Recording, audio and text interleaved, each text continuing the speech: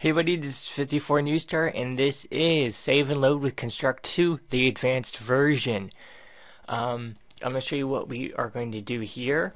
It's basically our very simple demo game. One room, you move around, the enemy kind of notices you if you're close to them. So we're going to go to this far corner, and I'm going to hit the escape button, and I'm going to hit this orange bar, and then I'm going to click Save One. And then I'm going to hit the red exit button, and then I'm going to go visit our little enemy friend. He's following me somewhat. Still need to fix his AI. And then I'm going to hit the exit button, or the escape button. I'm going to hit the green load. I'm going to load one, and then I'm going to exit. Boom, we're here.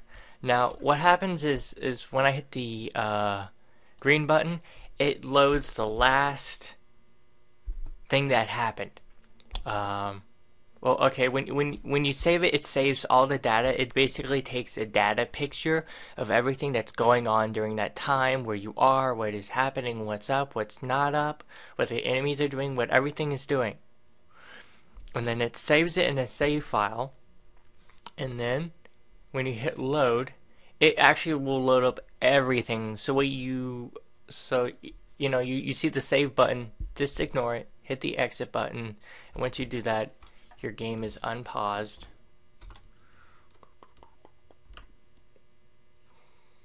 The enemies are still gonna go after you. You can save it right here. You can move back over here, hit the escape button, hit load. Suddenly you're back over there. Okay, that's all nice and dandy, 54 Newstar, but how about the fact that when I exit off accidentally and I go back on and it didn't save, or, it doesn't load up? Well, actually it does load up. Hit that, hit the load button, boom. Hey, we're here. Now I'm going to show you with an extreme version, so we're going to go all the way back over here with our enemy. We're going to pause it. See, it's paused. I'm going to hit save. We're going to save it. We're going to exit, and then we're going to bring it up again. So, we see the enemies right here. Hit the escape button. We're going to load one, and there we go. Our enemy is right there with us. So, let's do this. It also pauses the game, so it's a great mini little pause menu. I will have to tell you that you do have to keep track of multiple items in this version of the save and load, but once you do that, it's pretty much very simple.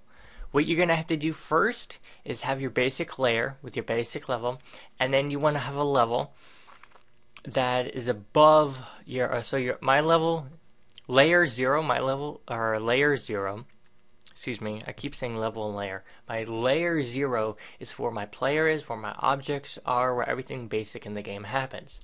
Layer 1 is where all the save items happen. Now, I don't want them to get out of view of the camera, so I set them to be parallax 0-0.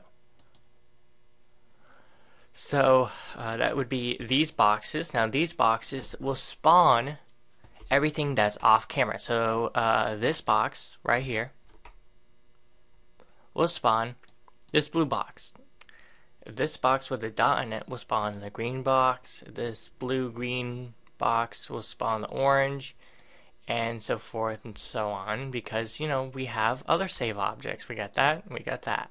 So let's get to this. You're gonna need, again, the layer, but once you do that, you're also going to need to pop in 4 boxes. So that box, that box, that box, and that box, where you want the buttons to appear. Remember, the more save and load button items, then you're going to need to put more invisible boxes. And you can actually do that. Is basically, once I hit the escape button, I hit the load button, and then I can have this, that, and that button. I can have 3 load spaces because I can have the items load up on those layers, or I can have extra invisible boxes.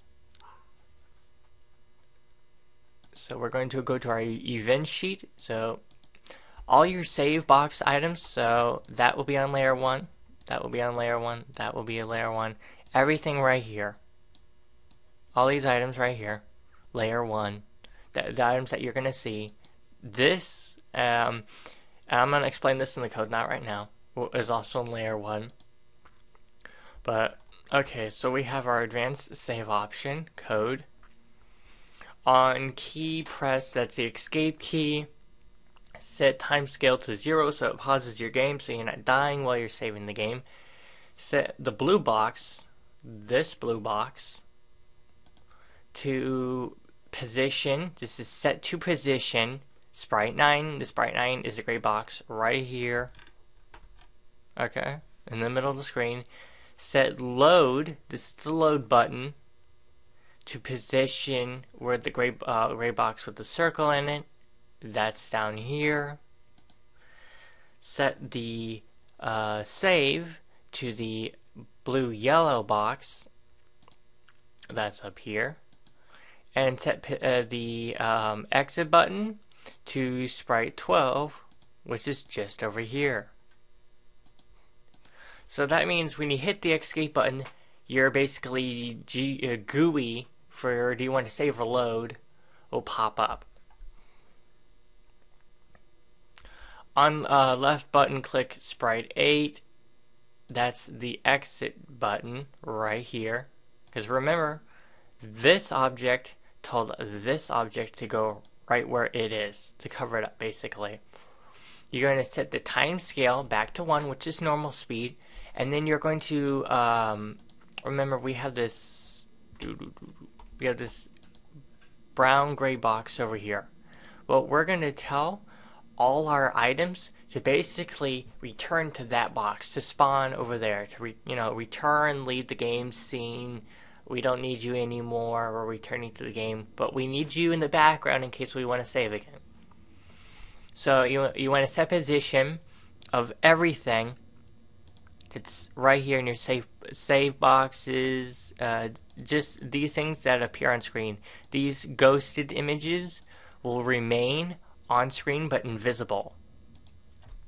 And then your save sprites or boxes or whatever. On left click save, set position to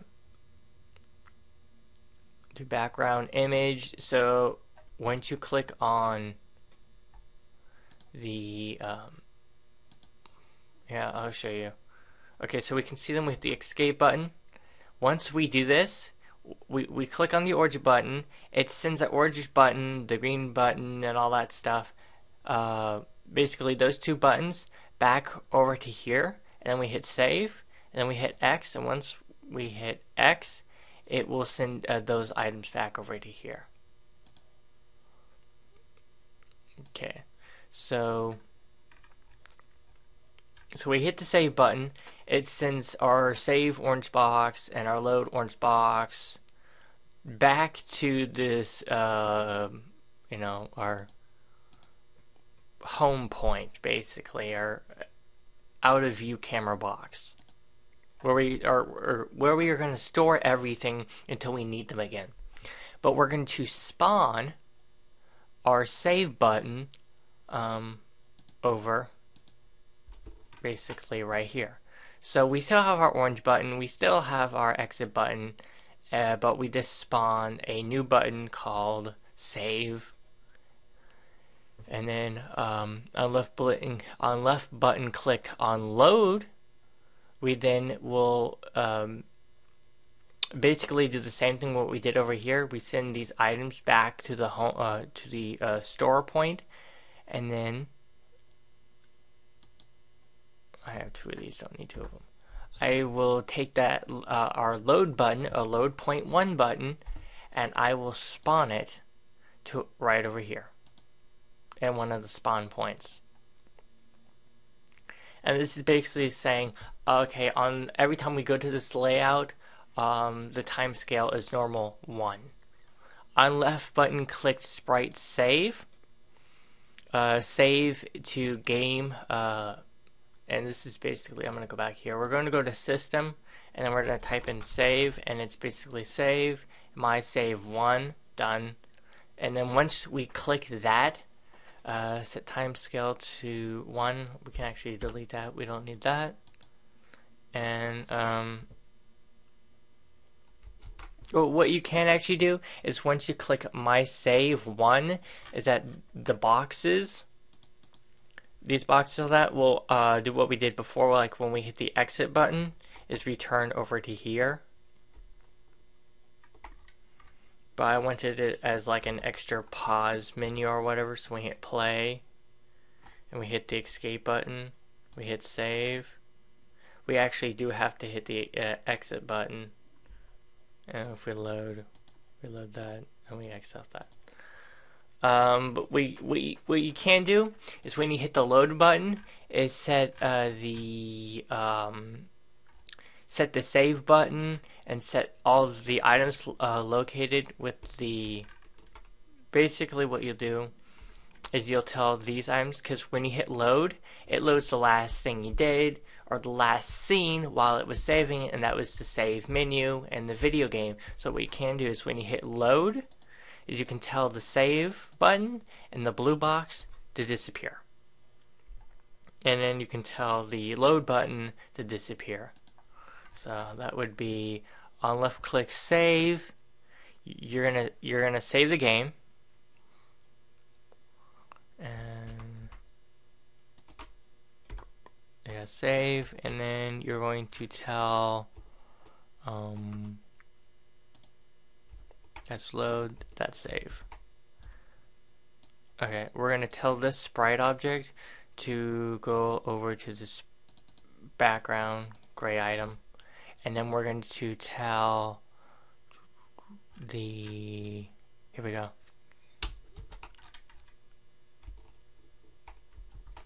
Okay, I got drag and drop. Tell that to return, and then we return to the game. So we hit the escape button, we click that, and then see, that was the issue though. You would have to click it off screen because it went. There we go. Let me tell you the issue with this.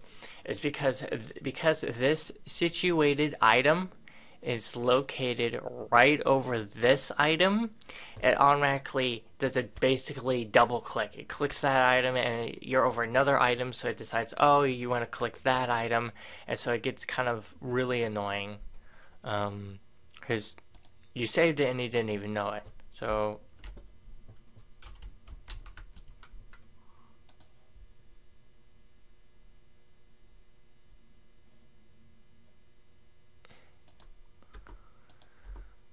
let's just leave that normal without that, because it comes with a few extra bugs that you don't want to handle. So the best thing to do is run layout, hit the escape button, hit save, hit that button, and then hit the exit button, and then you're good to go. Also, it leaves it as another pause menu, if you will. If you see, it automatically pauses it, so it solves that issue. And then you just gotta exit it. Okay, on left button, click load. When you load, what we want to do is we want to set position of the blue box back to our storing point, and then we want to do the same thing to the load button. Set its position back to the background button. So okay, we're gonna hit save. We save that. We have to exit that. We're walking. I want to go back to the beginning, so we hit that. We hit load. It's not doing that. I think it's on like, okay, it's restarting the scene basically.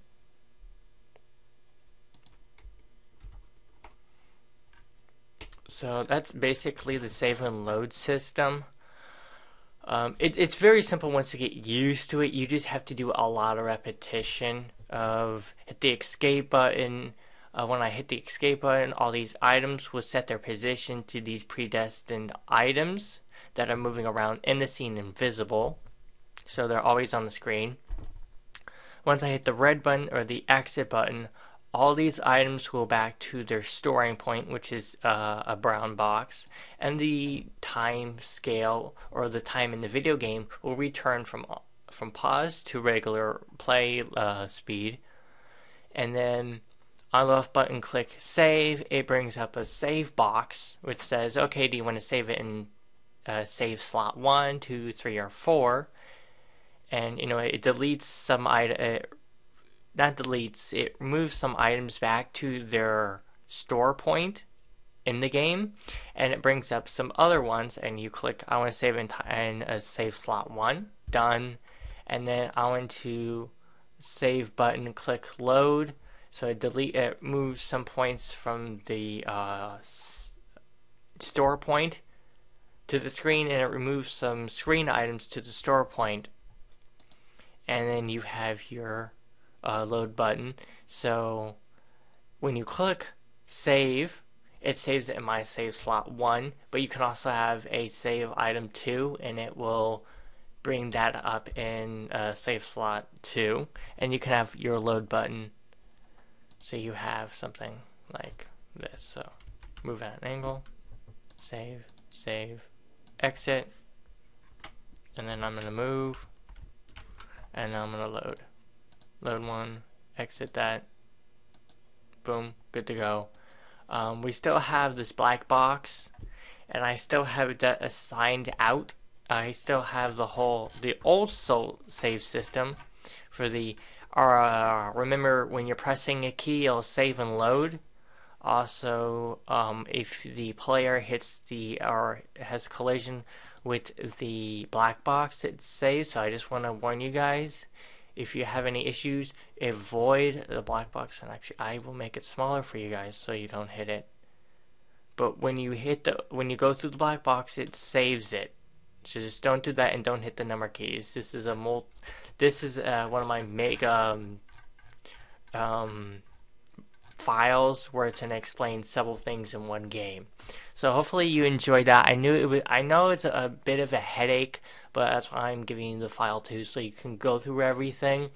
It should explain everything, and then the next tutorial for tomorrow, guys, will be an advanced health system, and that's a bit like this. It's a bit overwhelming, but once you get used to building them, it's quite easy to do. Again, guys, hit the like button, subscribe if you would like to see more videos or stay in contact with the channel. Again, it's not a requirement. And I would like to see more comments down below on what you would like to see me do tutorials on in a particular game engine, or more tutorials in a Construct 2 game engine, a Copper Cube game engine, which is a 3D tutorial series I will be doing quite soon, or if you would like to see a particular game walkthrough. Again, guys, this is 54 Newstar signing out.